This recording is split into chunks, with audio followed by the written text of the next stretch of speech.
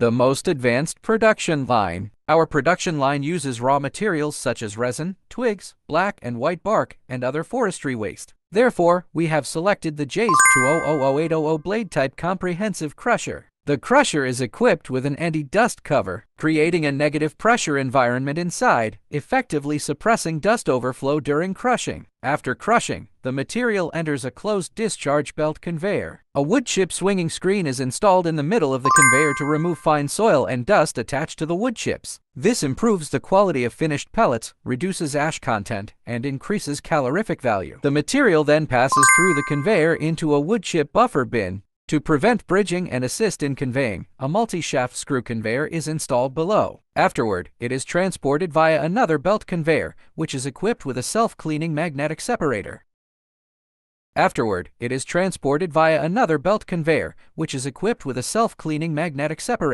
The conveyor also provides negative pressure suction to prevent dust overflow. Next, the material enters the grinder, our newly developed large rotor grinder. Equipped with a bearing water cooling system to ensure safe and stable operation, the grinder's door features our unique sound-absorbing design. After grinding, the material passes through another belt conveyor with strong magnets and negative pressure, entering a wet sawdust buffer bin. It is then transported directly into the dryer. This dryer is currently the highest capacity drying equipment in the biomass pellet production line industry, with an output of 25 tons per hour.